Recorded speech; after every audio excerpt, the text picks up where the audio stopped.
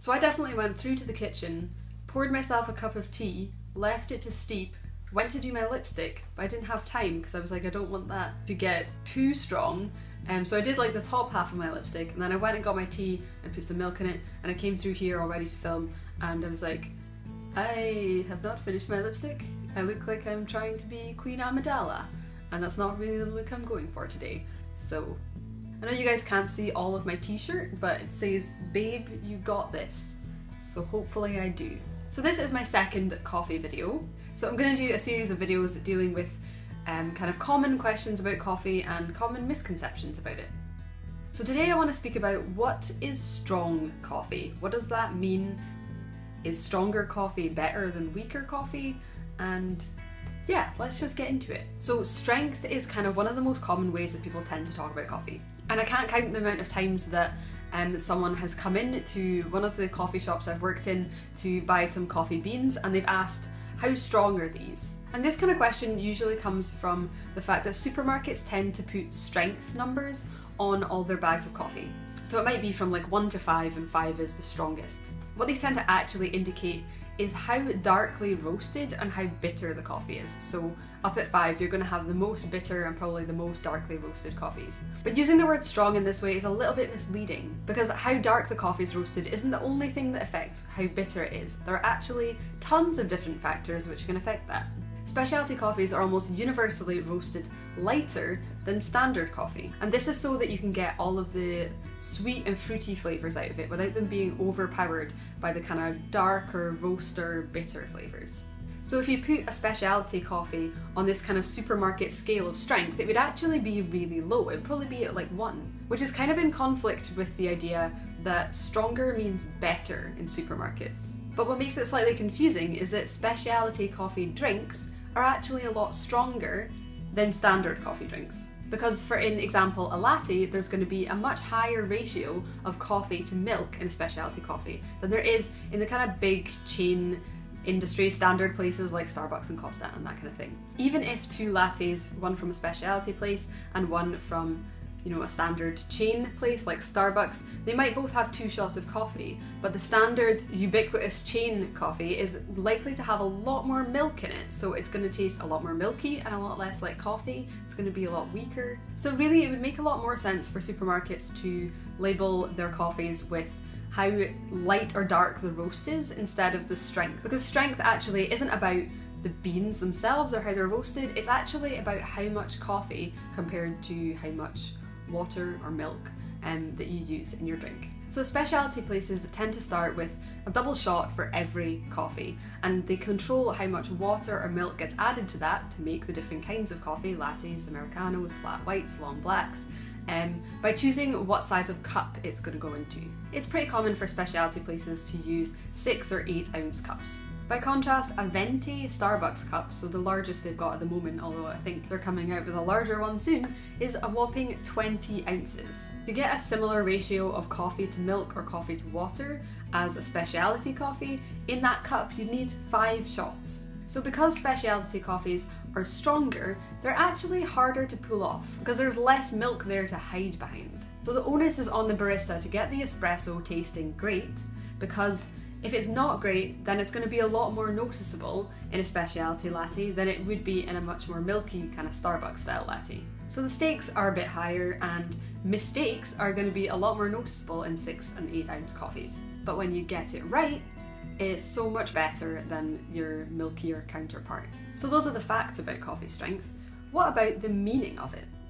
There's something weirdly aspirational about drinking strong coffee, and why is that? Drinking stronger coffee is associated with being cooler and, I don't know, I guess probably more of a hipster, but like probably more intellectual. Drinking weaker coffee that's more milky or more sweet is kind of associated with frivolity and teenage girls and just kind of silliness, and it's kind of seen as a bit embarrassing. So I wanted to speak a little bit about that. And you do see this kind of thing with other foods as well. You know, you've got probably the extreme of it with kind of hot sauces. So like you've got, you know, milder things, and then you're seen as kind of cooler or more edgy or more powerful for being able to stomach a really, really spicy hot sauce. And you have this in kind of alcohol as well, you know, it's, you know, Alco Pops and Wicked and, you know, like cheap alcohol that's like maybe mixed with kind of sugary drinks. And then you've got, you know, drinking spirits neat, which is seen as like being really tough. Like the idea that you can handle it makes you cooler. And I think this is really interesting because in a lot of these things it's about how much you can tolerate of really intense or sometimes unpleasant flavours. Whereas in specialty coffee, our aim is always to soften everything. It's to get like the most sweetness and the most fruity notes and like a nice, like maybe a little bit of bitterness, but like in a kind of balanced way. So actually drinking a specialty, like a really well dialed in espresso, shouldn't be like a trial or like an achievement, you know, because it should be easy to drink. Whereas bad coffee, you know, that's maybe really darkly roasted and really over extracted and, you know, tastes like ash, that is going to be, well, I don't know if it's an achievement to drink it. It's, I guess, I don't even know why you would do it. I don't know why. I guess you're drinking it to prove you're tough instead of to enjoy it. And like this kind of stuff intersects in weird ways with like gender and stuff like that. And I'm not going to get super into that because there's the idea of kind of girly drinks, you know, like caramel latte with like whipped cream and extra, I don't even know. What do they put in those? Like, is there nuts or, I don't know. And girly cocktails like, you know, Cosmopolitan and things that are pink, stuff like that. And then you've got kind of masculine drinks. So like, is espresso coded masculine? I don't know. But then you've got things like, you know, like whiskey and beer and like, there are strange connotations in these things. So in mainstream coffee culture, you've got kind of, you know, big milky lattes with cream and stuff, which are kind of on the like the sort of silly, girly end of things.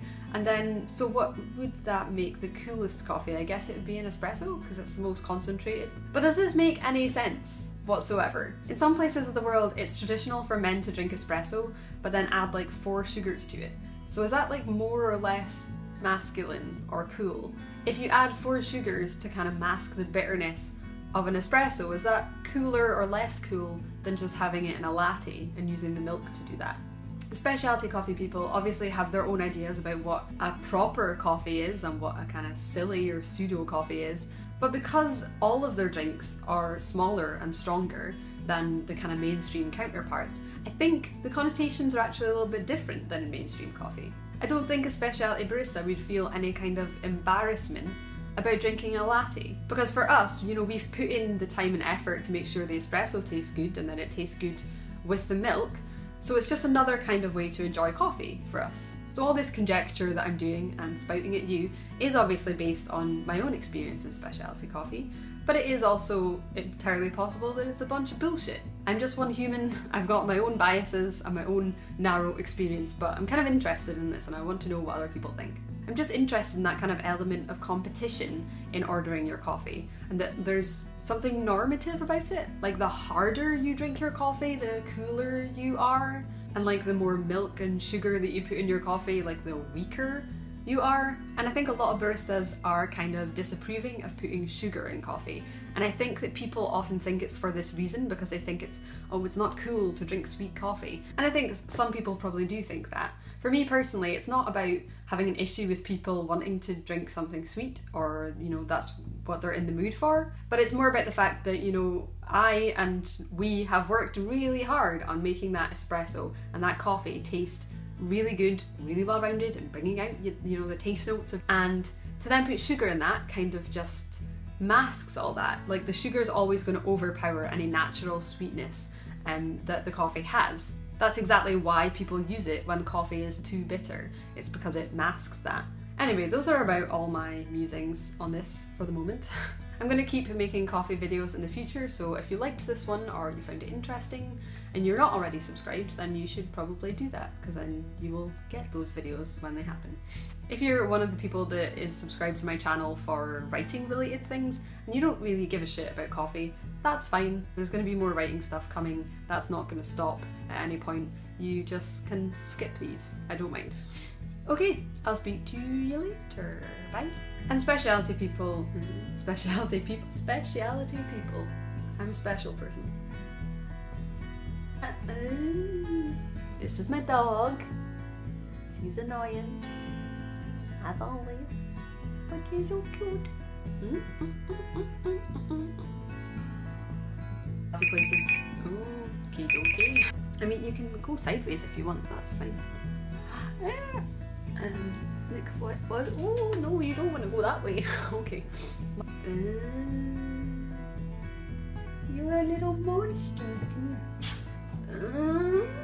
It's and FAQ. I don't have to deal with your shit. Oh, okay. Are you gonna come and sit with me? Common questions and frequently asked questions. My second, then you can put your little feet there. What a time to be alive. The sniffles.